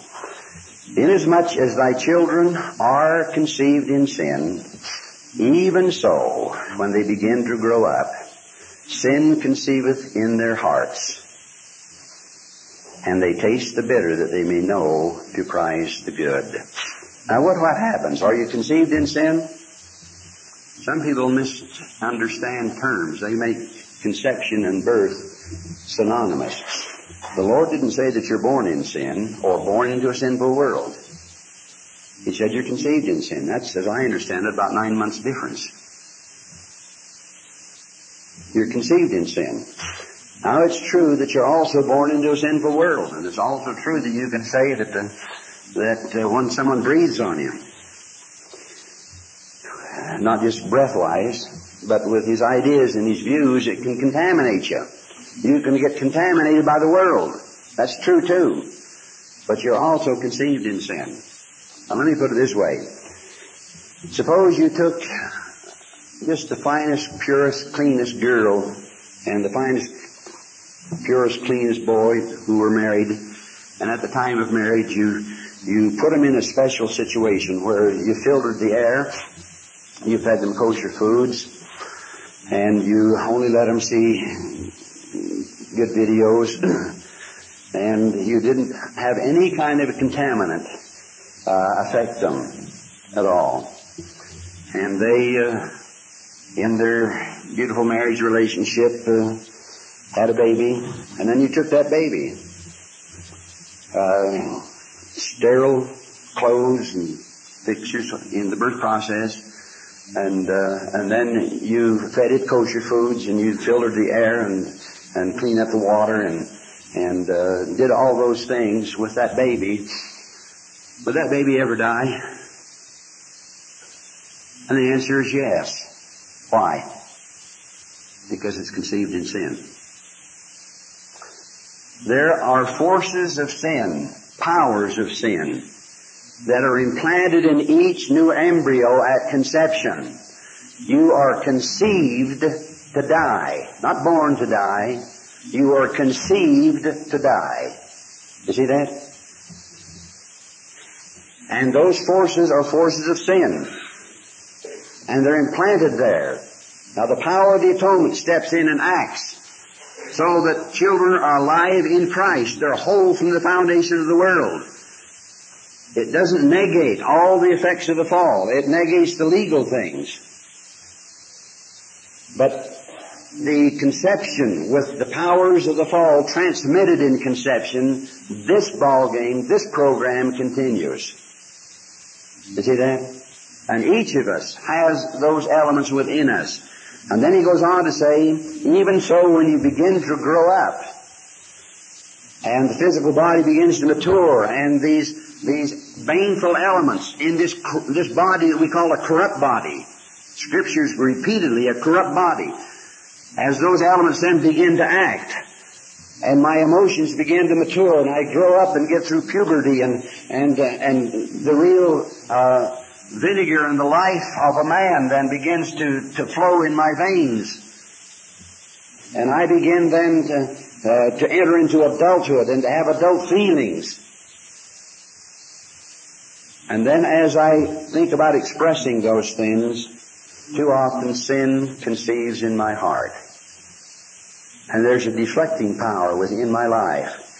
And instead of that pure, virtuous emotion that develops being expressed so that it falls on a perfect trajectory, it moves off a little bit. And it moves off a little bit, see. And then too often the next time it expressed, I don't try it even at the trajectory level. I try it where it moved off to the last, and it goes off a little bit more and off a little bit more. You see that? And sin conceives in my heart, and I taste the bitter that I may know in Christ the good. Now this is what's called spiritual and moral agency. And the agency of the individual is built into his life, her life. Pardon? If we can get back on the firing line, I'd like to spend just a little time completing this subject of rebirth. I've got a whole batch more stuff, but I think I can get that integrated in somewhere this afternoon. Now, what we've been discussing then is the Lord's revelation to Adam. And the preludes of it are the Enoch statement about we're in this fallen carnal state. And the whole idea then comes into what is the real meaning of baptism. And in order to understand that, it's necessary to understand how the atonement operates in relation to children, the individual, and then it's necessary to understand the qualifications and what still remains. You're still in this fallen state. You're still here, and the fallen state is perpetuated by conception as well as by conduct. It's perpetuated by conception as well as by conduct. The individual, properly understood, is conceived in sin. And that means that in the act of conception, these forces of original sin and transgression, these things that Adam brought, that bring deterioration, these things are transmitted in conception and implanted in each new embryo. And then, as they begin to mature within you, then they begin to deflect the emotions and the feelings. They begin also to contract your feelings. One of the consequences of the fall is narrowness of mind, narrowness of soul, narrowness of outlook on life.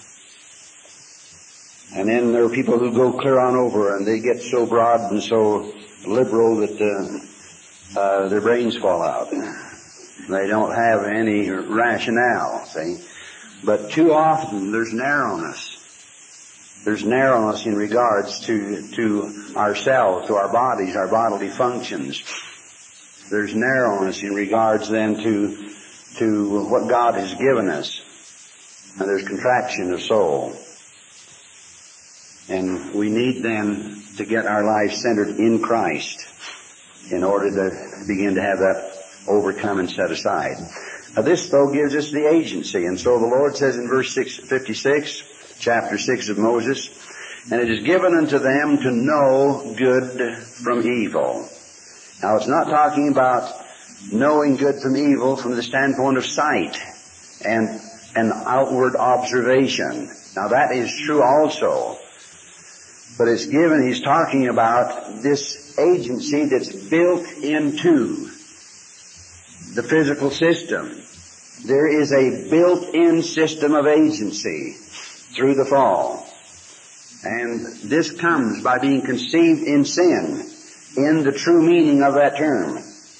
So that sin then is implanted in the embryo, and then as the embryo develops, it begins to exercise its baneful influence, and it begins to deflect emotion and feeling.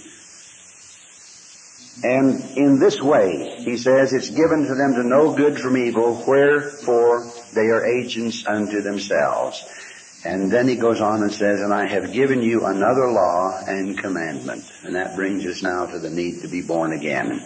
Wherefore, teach it unto your children that all men everywhere must repent, or they can in no wise inherit the kingdom of God. For no unclean thing can dwell there or dwell in his presence. For in the language of Adam, man of holiness is his name, and the name of his only begotten is the Son of Man, even Jesus Christ, the righteous judge.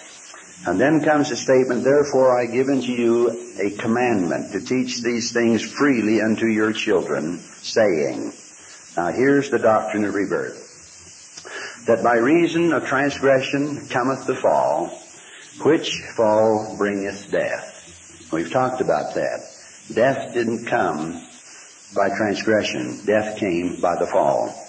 The fall brought death. And then there's implanted in the embryo the consequences of the forbidden fruit. And he says,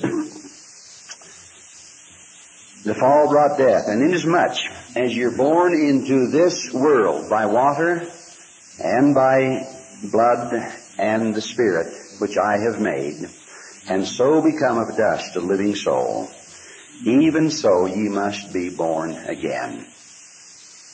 As important as it is to be born to get a physical body, how important is that? Have you ever seen a person walk around on this earth who wasn't born? Now, you will never see a person in the celestial kingdom, except where children are concerned, but you'll never see an adult person in the celestial kingdom walk around who in the celestial kingdom hasn't been born again. It just won't be. Because you've got to come into that relationship. And he said, even so, you must be born again. And it goes on then to say, born of water and of the blood. He says, you must be born again into the kingdom of heaven, of water and of the Spirit, and be cleansed by blood, even the blood of mine only begotten Son. And then the reason for that is given, that you may be sanctified from all sin. Now this is the way sanctification comes. That you may be sanctified from all sin and enjoy the words of eternal life in this world. Now the words of eternal life are not the printed words. You can read those without being born again. But you can't enjoy the words of eternal life, the true words, the living word of eternal life, unless the Lord writes it on their heart. The true epistle of Christ is not the written epistle. The true epistle is that which God writes on the hearts and the souls. And that person then becomes an epistle of Jesus Christ, a living, walking, moving, breathing epistle of Christ. See? And he enjoys the words of eternal life in this life and eternal life in the world to come. And then he says, for by the water ye keep the commandments. I think that's self-explanatory. That's how you go about doing it. You get baptized and you've kept the commandments.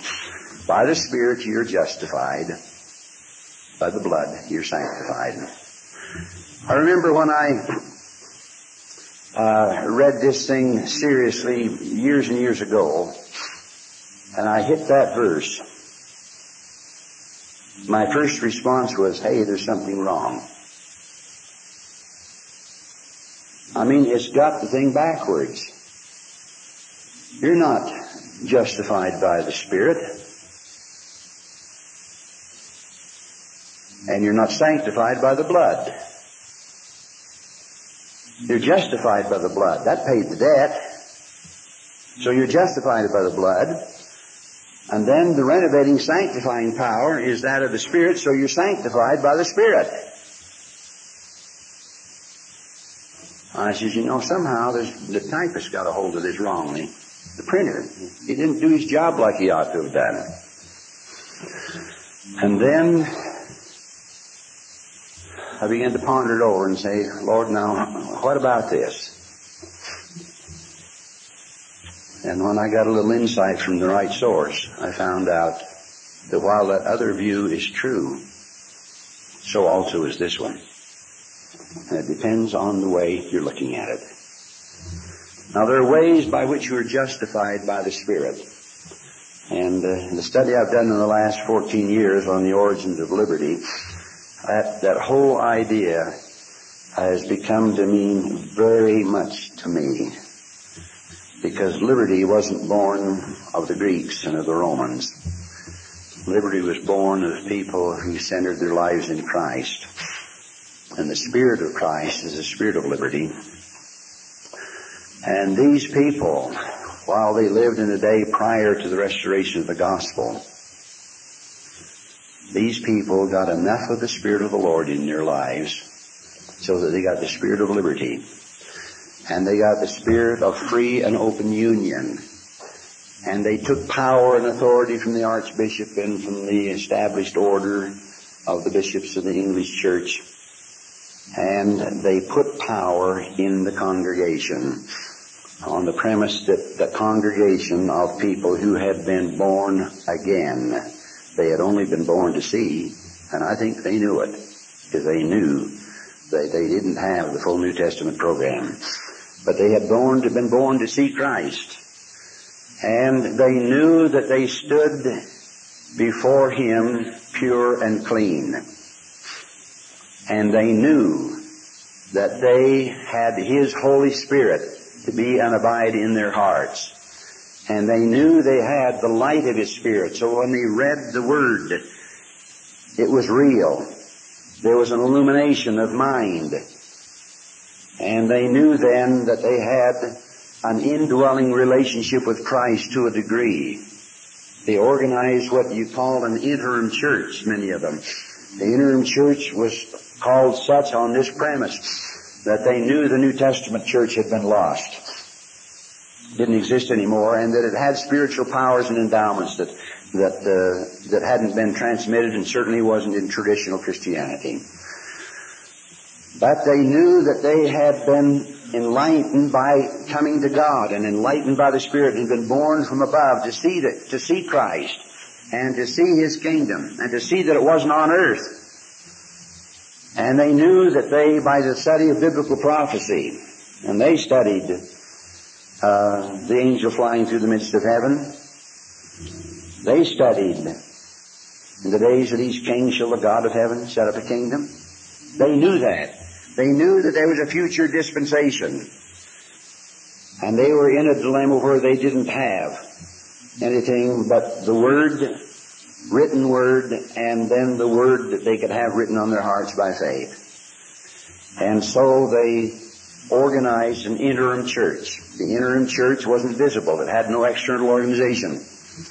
The interim church was made up of people who had been born to see Christ and who were enjoying His Spirit. They didn't have a right to baptize anyone, and they knew that. But they did have the right to meet together and to bear testimony and to read and study together. And they did have the right to know that Christ is a just God. And so they organized the church on that premise. You see that? And they organized the church on the basis that the Spirit of the Lord in the lives of each of them brought a natural union between them. And instead of them being subordinate to the Archbishop and the bishops of the English Church, instead of doing that, then they gathered together as a congregation, and they made their decisions as a congregation by the light of the Spirit in the congregation, and they took power from up there and they put it in the people. And then they got to thinking politically and says, now that same system ought to operate in political life. And so they then organized, or sought to organize, a political program based then on that great statement, although they didn't know it then, of Lincoln, of the people, by the people, and for the people. And they knew that the Spirit of Christ was the Spirit of liberty, And they knew that they were sons and daughters of God, and that they had rights because they were such. And these rights were unalienable. And they knew that their society ought to be based on covenant, mutual covenant with each other in Christ. And so they laid the groundwork for the birth of liberty, and they had enough of that so that they actually did that, and that's where America came from. That's really where America came from. Now, when it comes then to being justified by the Spirit, there is a true doctrine. There's a true doctrine of being justified by the Spirit. Let me ask you the question. When you come to the ordinance of baptism, and now think technically with me on this, do you receive, technically speaking, a remission of sins before baptism, in baptism, or after baptism? Technically speaking now, when do you receive a remission of sins? And the answer is the first, before baptism. Let me read it to you. Section 20 of the Doctrine and Covenants, verse 37. All those who humble themselves, speaking of the prerequisites of baptism, before God and desire to be baptized, and come forth with broken hearts and contrite spirits, and witness before the church that they have truly repented of all their sins, and are willing to take upon them the name of Jesus Christ, having a determination to serve Him to the end. Now note the next statement. Truly manifesting by their works that they have received the Spirit of Christ unto the remission of sins, of their sins. Those who meet those prerequisites shall be received by baptism into His church. Now, when do you get a remission of sins? Before, during, or after baptism? And the answer is before. When you've received the Spirit of Christ unto the remission of their sins. There's an interesting story in relation to this verse. Oliver Cowdery was the second elder, and actually he was an associate president of the church and of this dispensation. Hyrum Smith was later given that appointment by rights, by privilege, and by his intimate association with the Joseph Smith. And so Hyrum Smith then stands as a joint head of this dispensation with his brother Joseph.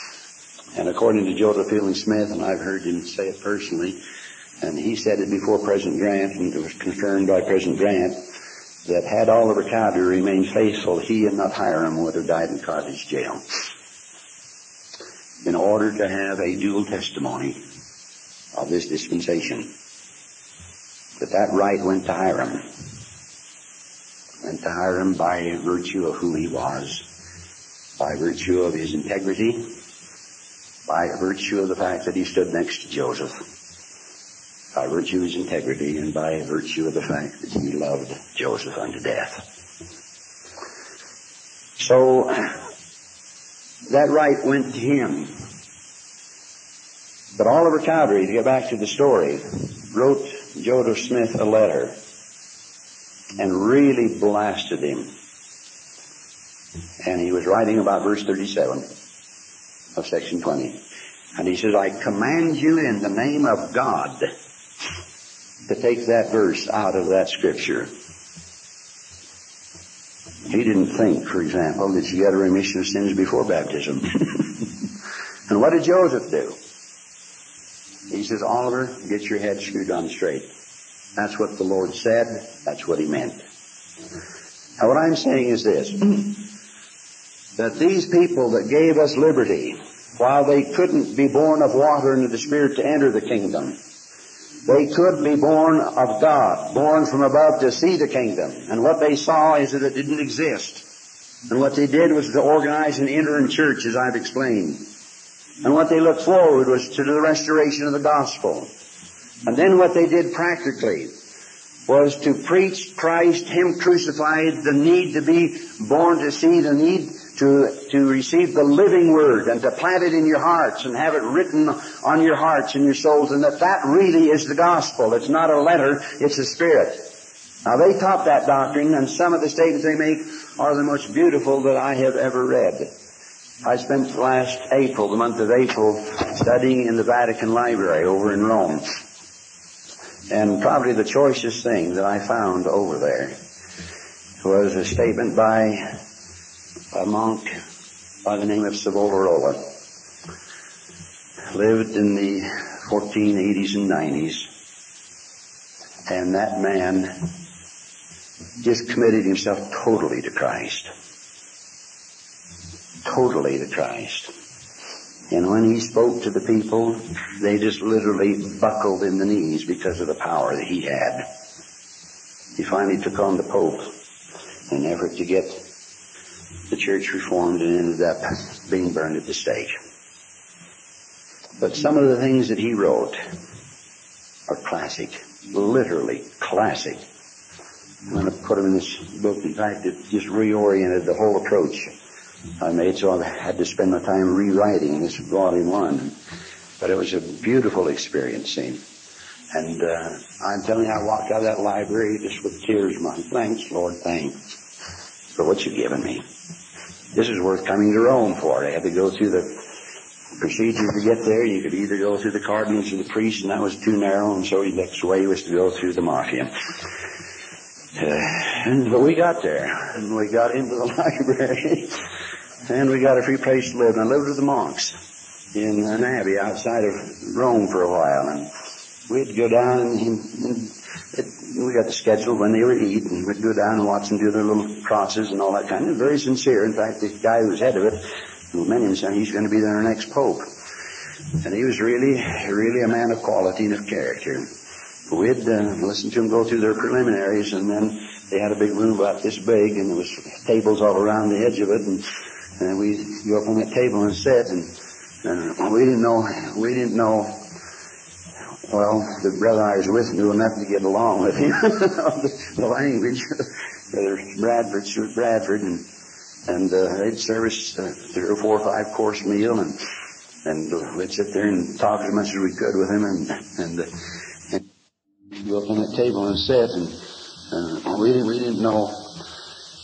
Well, the brother I was with knew enough to get along the language, Brother Bradford, Stuart Bradford, and they'd service 3 or 4 or 5 course meal, and we'd sit there and talk as much as we could with him, and enjoy that, and then we'd take off and get over to the Vatican Library, and I walked into that, and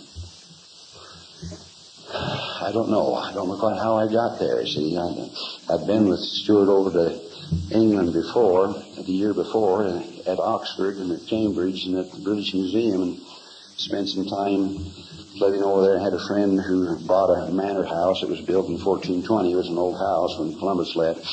And he refurbished it and said, anytime you're over here, you got a place to live. So when I found Brother Bradford was going over, he says, hey, I'll get you a place to live if you get me a couple of tickets over there. And he had a friend who's an airline pilot from way back and had priorities. And so he got us some tickets, and we ended up in England, and we spent our time then in Oxford and in Cambridge libraries and there at the British Museum. And got a lot of really good things. Enjoyed that. And he said, I've got to go on next year and get over to Rome. So he got a very powerful friend down here in California who's a legal man and who does legal work for the big ones. When the Shah of Iran had some real multi-billion problems, turned the whole thing over to him. And so he's got a lot of people owing him debts. And he said, well, the only way you can get in to the Vatican Library is through the cardinals and the priests, and that's a little difficult. He says, but I can get you in through the mafia. So Stuart said, well, get us in, get me in. In the meantime, he's reporting to me, and finally he gets clearance, and about that time I took it seriously and asked the Lord whether I ought to go. He came to me and said, hey, I've got one, I'm leaving next week. And so I said, well, Lord, what about that? And he says, go. And so I said, well, can you get me in? And so he says, give me a time. And so he called. And so next thing you know, we're standing there over in Rome and the airport, and big limousine drives up, and black limousine, and takes us to the Abbey, and we get all introduced and all set up there. Well, that's make a long story short. I get there into the Vatican Library, that beautiful building with all those things there, and I says, Lord, what am I here for? What's going on? and so I get into the card catalog and begin to look. And wow, I find just a lot of real good stuff. And I started copying and writing that stuff, and I wrote so hard that I got a big old welt on my finger, writing every hour of the day, and I finally finished up 15 minutes before the library closed the last day we were to be there. And I walked out of that building and says, wow, thanks, Lord, thanks. So it's a beautiful thing, but this Savonarola taught this doctrine of rebirth from above and the powers of the Spirit like I have never seen it expressed in any person this side of him, including the great personalities of the church. He had it. He just literally had it. And I could hardly write for the tears. Just copy that stuff down. But what I'm saying now is that you receive a remission of sin. You receive the Spirit of Christ unto the remission of sins. Now, otherwise, God ceases to be a just God. Otherwise, he ceases to be a just God.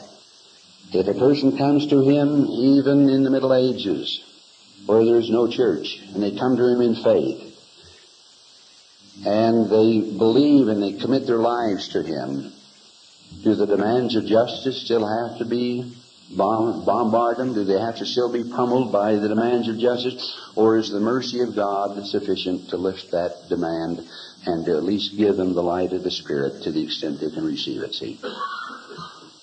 Now that's the issue, see? Now you're justified by the Spirit. Now there's 4 or 5 ways by which you're justified. The Spirit reaches down and drags you up out of the gutter at times. It pleads with you. It strives with you. And then when you're baptized, the Spirit, the Holy Spirit, the Holy Ghost, as a person, ratifies the ordinance. And when he ratifies the ordinance, he puts into operation the blessing that pertains to it. And so one of the Holy Ghost's names is the Holy Spirit of promise. Because in ratifying the ordinance, he puts into operation the promise, and thereby is called himself, the ratifier, the Holy Spirit of promise. You see that? But that ordinance is a dead ordinance until he ratifies it, and so you're justified by the Spirit, see? And then it's only when we've lived in tune with the Spirit and it flecks out the elements of carnality, and they get flecked out at times as you serve in the ways of the Lord, and the Spirit comes down this way and on through that way, see?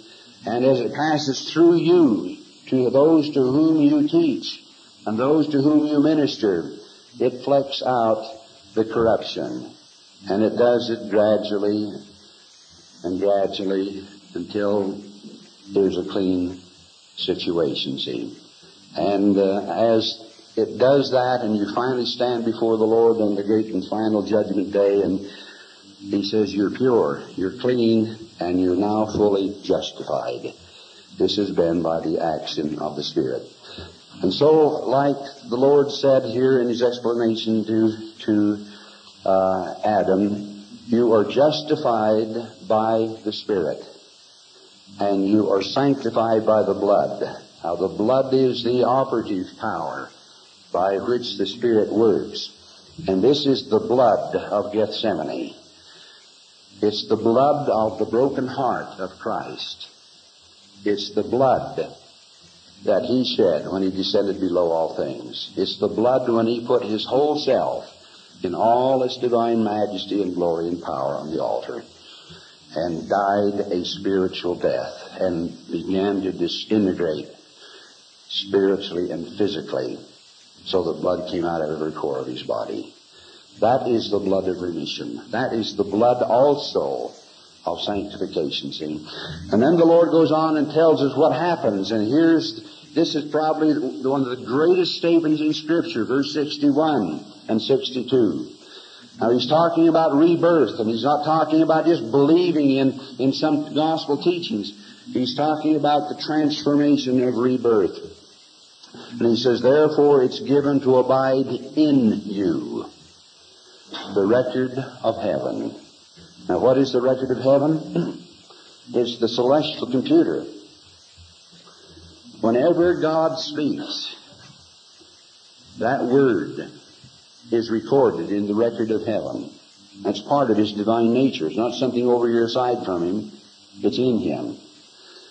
Whenever He acts, it's recorded in the record of heaven. Whenever the Spirit emanates from His person and His presence fills Him into space and reveals back to Him that which goes on, it's put in the record of heaven, and it's put there in all of its glowing color and feeling and emotion and light and power, so that it's a living thing. Now when you tap into the record of heaven, you tap into the event as though it were just happening.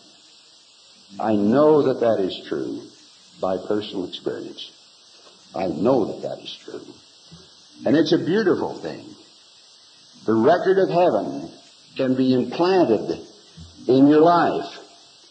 And you have access to it as much as if you push the right keys and turn on the power of your computer and do the right keys and bring the picture up. It brings it up. And the record of heaven is the celestial computer, and it's on this basis that you become a God. And it's on this basis that you can tap into the past, the present, and the future. And it's centered in you, and it's revelatory. It's revelatory, not just in ideas. It can be revelatory in all the power and the color of the experience. So that you're there as though you were actually in the scene and on the site of the scene. It's there. Now it's given by rebirth to abide in you the record of heaven. Now that's a little more than just learning the outward order, see.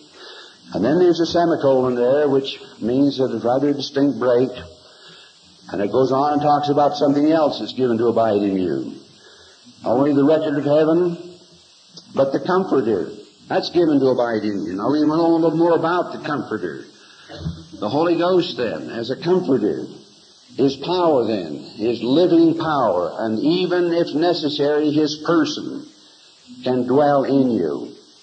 As an evil spirit might dwell in a person, the Holy Ghost, because He has a body, a spirit can dwell there. And it's given to abide in you, the record of heaven and the Comforter, the peaceable things of immortal glory. Now what are these peaceable things of immortal glory? Well, those are what Paul calls in the book of Galatians the fruits of the Spirit. The fruits of the Spirit are things that are produced by the Spirit. And their patience, their love, they're that kind of love particularly that you call charity. And it's by being born again that not only the record of heaven and the Comforter, but the peaceable things of immortal glory begin to abide in you. It's a beginning. You are in embryo a God. But a God isn't just a perfected being in the sense of His conduct or in the sense of His physical resurrected body. A God is a being who has the divine nature, who has the glory, the power, the brilliance, the intelligence, the light, the truth, and the life of all those in Him. And for you then to become such, you've got to be born again, and that's the beginning of your godhood. And it's on that basis you become sons and daughters of God, see. And so the peaceable things of immortal glory begin to dwell within you.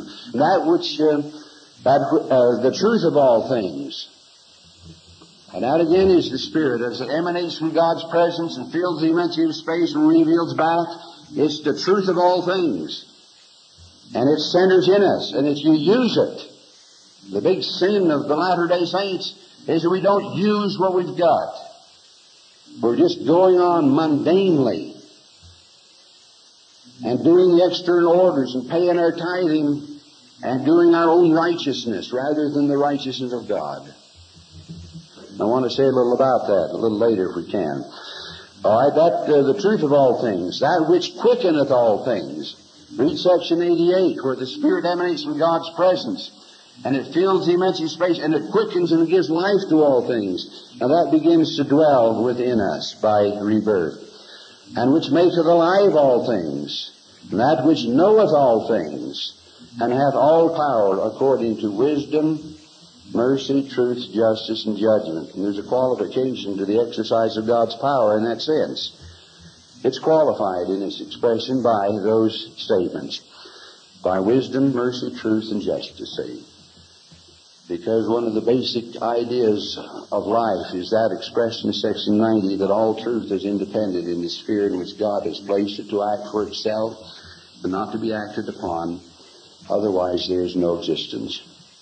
God doesn't come down with arbitrary power. He may come down in judgment when it's necessary, but not with arbitrary power. He works with rather than over people. And His power is qualified in its use and expression by wisdom, mercy, truth, justice, and judgment. You see that? And then note what He says in verse 62. And now behold, I say unto you, this is the plan of salvation unto all men, through the blood of mine only begotten, who shall come in the meridian of time. Now what, my brothers and sisters, is the plan of salvation? It's this doctrine of rebirth, isn't it? And what happens with rebirth? When you've been born of water and blood and the Spirit, which the Lord makes, and so become a dust of living soul, then you're born again of water and blood and the Spirit into God's kingdom. And on that basis, you're justified by the Spirit and you're sanctified by the blood. And then you have dwell in you the record of heaven, the comforter, the peaceful things of immortal glory, the truth of all things, that which quickeneth all things, that which hath all power. You have those things begin to dwell, and what effect do they have within us? This is where it makes you a new creature. This is where the destiny of Christianity is not just to unfold your natural self according to the gifts and talents that you have as a natural person. It's actually to make you a new person, to become a different kind of person than you even can dream you could be. And eventually to grow up to the fullness of Christ, just like the Apostle Paul says in Ephesians. And this is the plan of salvation. And then here in chapter 7, verse 1, it says, it came to pass that Enoch continued his speaking, behold, our father Adam taught these things, and many have believed and become the sons of God, and many have believed not and have perished in their sins.